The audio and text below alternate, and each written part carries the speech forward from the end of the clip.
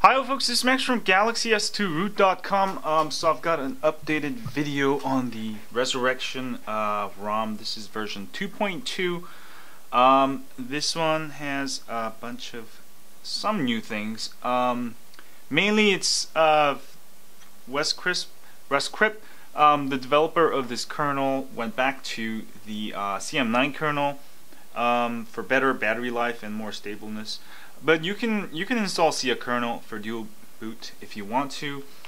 Other than that, also the tablet UI was removed. Not sure why, and I think some of the MMS features were fixed, and inverted internal and external SD card issues were fixed. So highly recommend it to give this new version a try if you're already running this. I know many of you are probably running this already.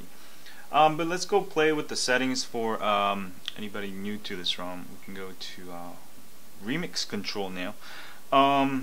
You can change with all this.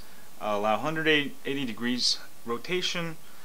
Also, you can get web OS style recent window. So now you hold down the center button.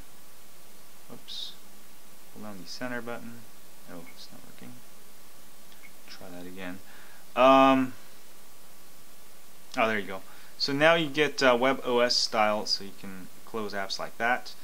LCD density, custom carrier label. You can put your custom carrier label instead of your AT&T or whoever. And also hold back to kill. You can kill apps, open apps. Oops.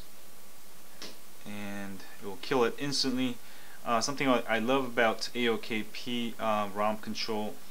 There's a bunch of stuff you can do. I've done it before, so I'll go over it again though. Max CPU. If you install a kernel, you can overclock it, and also if you want to get good battery life, you can set it to 1000 or 800, which will use less voltage. Your phone might run a little bit slower, but you'll get a lot better battery life that way.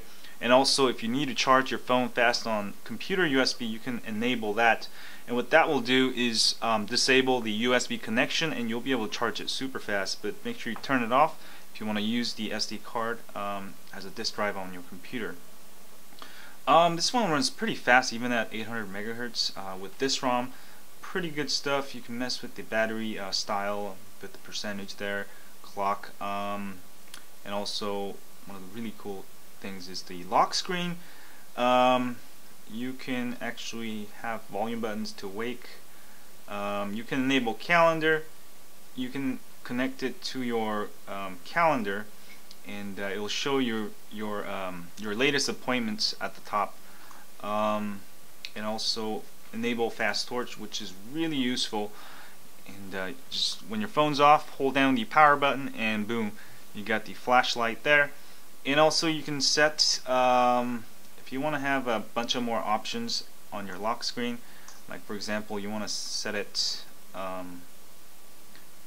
so you can actually go straight to Gmail. You can do that here. Change the lock screen style to how many targets you want. Let's just try just 4 now. Then you can go out to the bottom and choose custom apps, and let's say go to applications, and you want your calculator. Maybe use that often. And also custom applications, choose Gmail, and this is like basically widget locker, but widget locker you have to pay for it. Versus this one, it's part of the ROM. Also no ads on this one. So Flipboard, let me just set 3 for now. And now you can go straight to Gmail or Flipboard or unlock. If you set it all, it'll all show up. Other than that, there's a bunch of stuff you can do with the LED also, clock performance, and also let's go to S2 settings. You can mess with the screen mode here.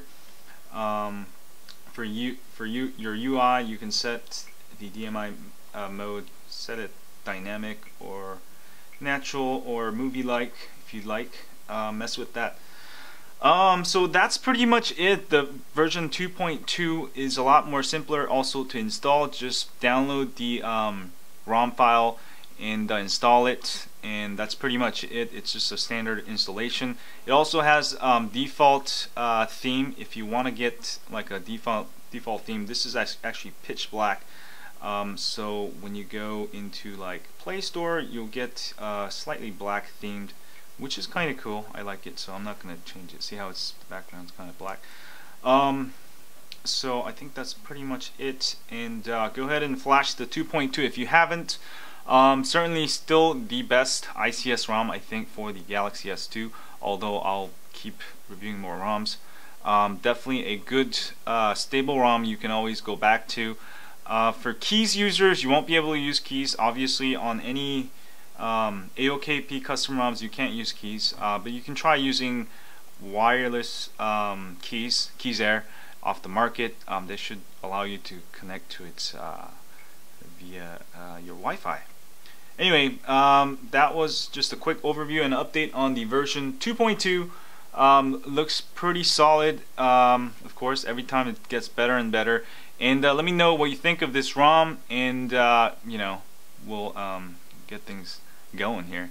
Anyway, if you have a Galaxy S2, don't forget to sign up for my email list at galaxys2root.com. We update you once a week with ROM of the week, and also tips, hacks, and more. And also, it's a great way for you to get in contact with me via email. And also, if you're on YouTube, please hit that like button. It helps me greatly. Subscribe button up here if you have. Thanks a lot. And use that share button to share this with your friends on Twitter, Facebook, or Google+. Anyway, and also I'm giving out a Galaxy S3, brand new Galaxy S3, so don't forget to check for that on highonandroid.com. There's a contest you can enter to win it, so we only got 2 weeks, so check that out. And thanks again, guys, for supporting my High on Android channels and my ZeroMax channel, and stay high on Android, yo.